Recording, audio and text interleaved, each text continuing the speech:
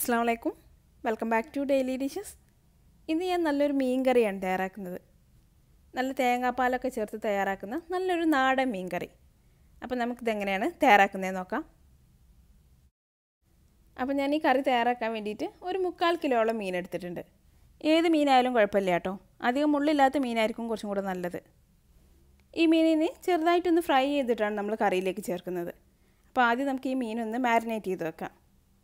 അപ്പോൾ ഇതിലേക്ക് ആവശ്യത്തിന് വേണ്ട ഉപ്പ് ചേർത്ത് കൊടുക്കാം. പിന്നെ 1 ടീസ്പൂൺ മഞ്ഞൾപ്പൊടി ചേർത്ത് കൊടുക്കാം. പിന്നെ 2 ടീസ്പൂൺ മുളക് പൊടി. ഇനി മസാലപ്പൊടികളൊക്കെ മീനിലേക്ക് നന്നായിട്ടൊന്ന് തേച്ച് പിടിപ്പിച്ച് കൊടുക്കാം. അപ്പോൾ ഈ മീനിൽ നനവ് കുറവാണെന്നുണ്ടെങ്കിൽ 1 ടീസ്പൂൺ വെള്ളം കൂടെ ഇതിലേക്ക് ചേർത്ത് കൊടുക്കാം കേട്ടോ. മസാലയൊക്കെ തേച്ച് കൊടുത്തിട്ട് ഒരു അരമണിക്കൂറെങ്കിലും മാറ്റി വെച്ചിട്ട് നമുക്കിത് ഫ്രൈ ചെയ്തെടുക്കാം. അപ്പോഴേക്ക് മസാലയൊക്കെ ഇതിലേക്ക് നന്നായിട്ട് പിടിച്ചു വന്നോളൂ. ഇനി സമയമില്ലെങ്കിൽ പെട്ടെന്ന് ഫ്രൈ ചെയ്തെടുത്താലും കുഴപ്പമൊന്നുമില്ല കേട്ടോ. ഇപ്പോൾ മസാലയൊക്കെ ഇതിലേക്ക് നന്നായിട്ട് തേച്ച് പിടിപ്പിച്ച് കൊടുത്തിട്ടുണ്ട്. ഇതിനി അരമണിക്കൂറെങ്കിലും ഒന്ന് മാറ്റി വെച്ച ശേഷം നമുക്ക് ഫ്രൈ ചെയ്തെടുക്കാം. അപ്പോൾ ഞാനിത് ഫ്രൈ ചെയ്തെടുക്കാൻ വേണ്ടിയിട്ട് ഒരു പാൻ അടുപ്പത്ത് വെച്ച് ചൂടാക്കി എടുത്തിട്ടുണ്ട്. ഇതിലേക്ക് ഇനി വെളിച്ചെണ്ണ ഒഴിച്ചു കൊടുക്കാം. മീൻ കറി ആയതുകൊണ്ട് വെളിച്ചെണ്ണ ഉണ്ടെങ്കിൽ വെളിച്ചെണ്ണ തന്നെ എടുക്കാം കേട്ടോ. ഇനി വെളിച്ചെണ്ണ ഒന്ന് ചൂടായി തുടങ്ങിയാൽ മീൻ ഇതിലേക്ക് ഇട്ട് കൊടുത്തിട്ട് ഫ്രൈ ചെയ്തെടുക്കാം. നമ്മൾ സാധാരണ മീൻ ഫ്രൈ ചെയ്തെടുക്കുന്ന അത്രയൊന്നും ഫ്രൈ ആയി വരണ്ട കേട്ടോ. തീ ഒന്ന് കൂട്ടി വെച്ചിട്ട് ഒരു 2-3 മിനിറ്റ് വെച്ചിട്ടൊന്ന് ഫ്രൈ ചെയ്തെടുത്താൽ മതി. ഒരു സൈഡൊന്ന് ഫ്രൈ ചെയ്ത് തുടങ്ങിയാൽ നമുക്കിത് തിരിച്ചിട്ട് കൊടുക്കാം. നമ്മളിതുപോലെ ചെറുതായി ഒന്ന് ഫ്രൈ ചെയ്തിട്ട് കറിയിലേക്ക് ചേർത്ത് കൊടുക്കുകയാണെങ്കിൽ മീൻ പെട്ടെന്നൊന്നും പൊടിഞ്ഞു പോവില്ല. പിന്നെ മസാലയൊക്കെ മീനിലൊക്കെ ഒന്ന് പിടിച്ചു വന്നോളും. ഇനി ഈ സൈഡും ചെറുതായി ഒന്ന് കളർ മാറി വരുന്നവരെ ഫ്രൈ ചെയ്തെടുക്കാം. ഇപ്പോൾ മീനിൻ്റെ 2 സൈഡും ഒന്ന് കളർ മാറി തുടങ്ങിയിട്ടുണ്ട്. ഇനി നമുക്കിത് പാനിൽ മാറ്റി കൊടുക്കാം. അതിനുശേഷം നമുക്ക് കറി തയ്യാറാക്കാൻ തുടങ്ങാം. അപ്പോൾ ഞാനൊരു പാത്രം അടുപ്പത്ത് വെച്ച് ചൂടാക്കി എടുത്തിട്ടുണ്ട്. മൺചട്ടി ഉണ്ടെങ്കിൽ മൺചട്ടി എടുത്താൽ മതി കേട്ടോ. പാത്രം നന്നായിട്ടൊന്ന് ചൂടായി വന്നതിലേക്ക് വെളിച്ചെണ്ണ ഒഴിച്ചു കൊടുക്കാം. ഒരു 2 ടേബിൾ സ്പൂൺ വെളിച്ചെണ്ണ ഒഴിച്ചു കൊടുക്കുന്നുണ്ട്. ഇനി വെളിച്ചെണ്ണ ഒന്ന് ചൂടായി തുടങ്ങിയതിലേക്ക് 1/4 ടീസ്പൂൺ ഉലുവ ചേർത്ത് കൊടുക്കാം. പിന്നെ 1/4 ടീസ്പൂൺ പെരിഞ്ചീരകം കൂടെ ചേർക്കാം. എന്നിട്ട് ഇതൊന്ന് മൂത്ത് തുടങ്ങിയതിലേക്ക് 1/2 കപ്പ് ചെറിയ ഉള്ളി ചേർത്ത് കൊടുക്കാം. ചെറിയ ഉള്ളി ചെറുതായിട്ടൊന്ന് കട്ട് ചെയ്തിട്ട് ചേർക്കാം കേട്ടോ. പിന്നെ ഇതിലേക്ക് ഒരു 3 പച്ചമുളകും കൂടെ ചേർത്ത് കൊടുക്കാം. പിന്നെ കുറച്ച് കറിവേപ്പില. ഇനി ഇതെല്ലാം കൂടി ഒന്ന് വഴറ്റിയെടുക്കണം. ഇതിപ്പോൾ ചെറിയ ഉള്ളി ആയതുകൊണ്ട് പെട്ടെന്ന് വഴന്ന് വരും. മീൻ കറിയിലേക്കൊക്കെ ചെറിയ ഉള്ളി ചേർക്കുമ്പോഴാണ് കേട്ടോ കൂടുതൽ ടേസ്റ്റ്. ഇനി ചെറിയ ഉള്ളി ഇല്ലെങ്കിൽ നമുക്ക് സവാള ചേർത്ത് കൊടുത്താലും മതി. ഇതിപ്പോൾ ചെറുതായി ഒന്ന് വഴന്ന് വന്ന് തുടങ്ങിയിട്ടുണ്ട്. ഇനി ഇതിലേക്ക് നമുക്ക് ഇഞ്ചിയും വെളുത്തുള്ളിയും ചേർത്ത് കൊടുക്കാം. 1/2 ടേബിൾ സ്പൂൺ ഇഞ്ചി ചതച്ചത് ചേർത്ത് കൊടുക്കുന്നുണ്ട്. പിന്നെ 1/2 ടേബിൾ സ്പൂൺ വെളുത്തുള്ളി ചതച്ചതും. ഇനി ഇഞ്ചിൻ്റെയും വെളുത്തുള്ളിൻ്റെയൊക്കെ ഒരു പച്ചമണം മാറി വരുന്നവരെ ഒന്ന് വഴറ്റിയെടുക്കാം. ഇപ്പോൾ ഇഞ്ചിയും വെളുത്തുള്ളിയൊക്കെ നന്നായിട്ടൊന്ന് വഴന്ന് വന്ന് അതിൻ്റെ പച്ചമണമൊക്കെ ഒന്ന് മാറി വന്നിട്ടുണ്ട്. ഇനി ഇതിലേക്ക് നമുക്ക് മസാലപ്പൊടികളൊക്കെ ചേർത്ത് കൊടുക്കാം. ഒരു 3/4 ടീസ്പൂൺ മഞ്ഞൾപ്പൊടി ചേർത്ത് കൊടുക്കുന്നുണ്ട്. പിന്നെ 2 ടീസ്പൂൺ മല്ലിപ്പൊടി, 1/2 ടേബിൾ സ്പൂൺ മുളക് പൊടി.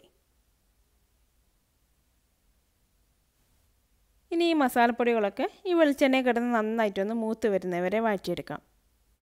തീ ഒന്ന് കുറച്ച് വെച്ചിട്ട് വഴറ്റിയെടുക്കാം കേട്ടോ. ഇപ്പോൾ മസാലപ്പൊടികളൊക്കെ നന്നായിട്ട് മൂത്ത് അതിൻ്റെ മണമൊക്കെ ഒന്ന് മാറി വന്നിട്ടുണ്ട്. ഇനി ഇതിലേക്ക് നമുക്ക് തക്കാളി ചേർത്ത് കൊടുക്കാം. ഒരു മീഡിയം സൈസിലുള്ള തക്കാളിയാണ് ചേർക്കുന്നത്. തക്കാളി മിക്സിയിലിട്ട് നന്നായിട്ടൊന്ന് അരച്ചിട്ട് ചേർത്ത് കൊടുക്കാം. ഈ തക്കാളി അരച്ചെടുക്കുമ്പോൾ വെള്ളമൊന്നും ചേർക്കണ്ട കേട്ടോ. ഈ തക്കാളീൻ്റെ തൊലിയോട് കൂടി തന്നെ അരച്ചെടുത്താൽ മതി. ഇനി തക്കാളി ഇതിലേക്ക് ചേർത്ത് കൊടുത്തിട്ട് നന്നായിട്ടൊന്ന് വഴറ്റിയെടുക്കാം. ഈ മസാലയിൽ എണ്ണയൊക്കെ ഒന്ന് തെളിഞ്ഞ് വരുന്നവരെ വഴറ്റിയെടുക്കാം. ഇപ്പോൾ സൈഡിലൊക്കെ ചെറുതായിട്ട് എണ്ണ തെളിഞ്ഞു തുടങ്ങിയിട്ടുണ്ട്. ഇനി ഇതിലേക്ക് ആവശ്യത്തിന് വേണ്ട ഉപ്പ് ചേർത്ത് കൊടുക്കാം. ഇതിലേക്ക് ചേർക്കാനുള്ള മീനിൽ ഉപ്പ് ചേർത്തിട്ടുള്ളതാണ്. അപ്പോൾ ഇതിലേക്ക് ആവശ്യമായിട്ടുള്ള ഉപ്പ് മാത്രം ചേർത്താൽ മതി. എന്നിട്ട് നന്നായിട്ടൊന്ന് മിക്സ് ചെയ്ത് കൊടുക്കാം. അതിനുശേഷം നമുക്കിതിലേക്ക് പുളിവെള്ളം ചേർത്ത് കൊടുക്കാം. ഞാനിപ്പോൾ ഒരു ചെറിയ കഷ്ണം പുളി എടുത്തിട്ടുള്ളൂ. ഞാനിതിലേക്ക് ചേർത്തിട്ടുള്ള തക്കാളി അത്യാവശ്യം പുളിയുള്ളതാണ്. അപ്പോൾ ഇതൊന്ന് തിളച്ച് വന്നിട്ട് നമുക്ക് പുളി നോക്കിയിട്ട് ആവശ്യമുണ്ടെങ്കിൽ പിന്നെ ചേർത്ത് കൊടുക്കാം. ഇനി ഇതിലേക്ക് 1/2 കപ്പ് വെള്ളം കൂടെ ചേർത്ത് കൊടുത്തിട്ട് നന്നായിട്ടൊന്ന് തിളപ്പിച്ചെടുക്കാം. തിളച്ച് വന്നാൽ നമുക്ക് ഇതിൽ ഉപ്പും പുളിയൊക്കെ നോക്കിയിട്ട് വേണമെങ്കിൽ ചേർത്ത് കൊടുക്കാം. അതിനുശേഷം നമുക്കിതിലേക്ക് നമ്മൾ ഫ്രൈ ചെയ്ത് വെച്ചിട്ടുള്ള മീൻ ചേർത്ത് കൊടുക്കാം.